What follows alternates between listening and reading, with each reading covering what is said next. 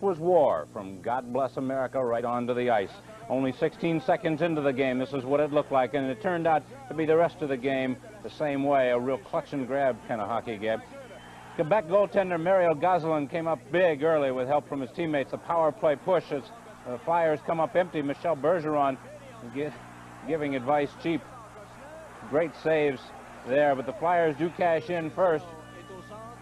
Len Hackborn will center it to Murray Craven right on Gosselin's doorstep, and he will put it in and then poke Gosselin in the face, hurt him a little bit, but he came right back. It's 1-0 Flyers. 21 seconds later, Quebec ties it up. Peter Stastny centers to Alain Cote in front. He blasted past Pelle Lindbergh, and it's 1-1.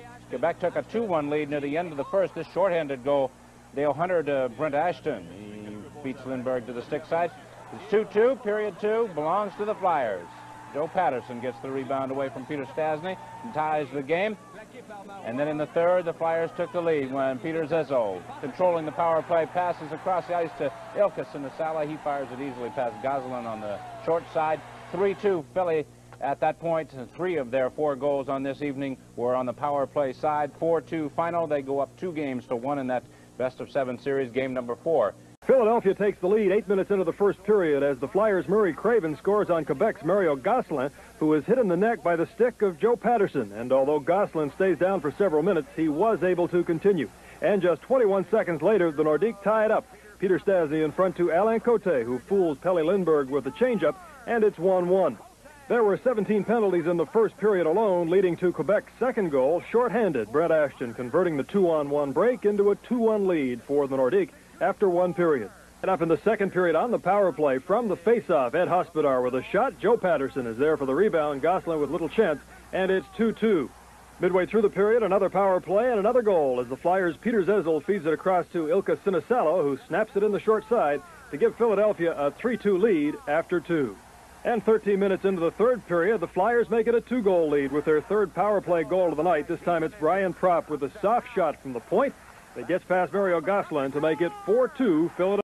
But decides to take a wide-angle right-wing shot that's grabbed by goalie Mario Gosselin, and we have our first bit of temper. Now we have Patterson with Moeller. Yeah, Moeller and Patterson. But I think when it started right off the opening face-off, it was Peter Zezel getting his glove up the face of Dale Hunter. But neither one of these 2 heavyweights could get off. Now Patterson's getting his hand loose. Moeller's just holding on, I think, right now for dear life as Patterson's trying to get the arms loose so he can get that hand going. The linesmen are going to stand there and let him go, let him settle this thing and finish it if they can. But Moeller is hanging on. This takes an awful lot of strength out of you when you're swinging like that back and forth. Et le but!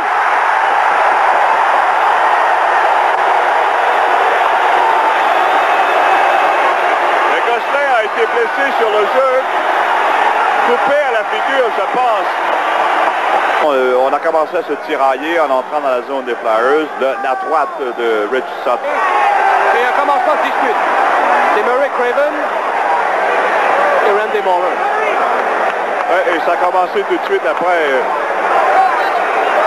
la deuxième période. Voilà. Et ça va provoquer un affrontement. Il fallait s'y attendre.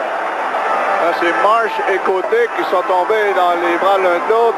Marsh n'a qu'à prisé la mise en échec d'Alain Côté. Il y a eu l'attroupement aussitôt derrière le filet de se manifester d'un côté comme de l'autre.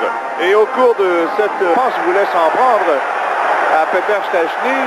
Sévigny est entré dans la mêlée. Il est repoussé plus loin par Bob Frost.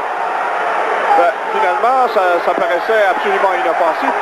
Mais là, j'ai l'impression qu'il y a quelque chose qui va commencer. Ouais. C'est toujours dangereux lorsque les joueurs des 2 équipes sautent sur la patinoire en même temps. Et Richard Sévigny, lui...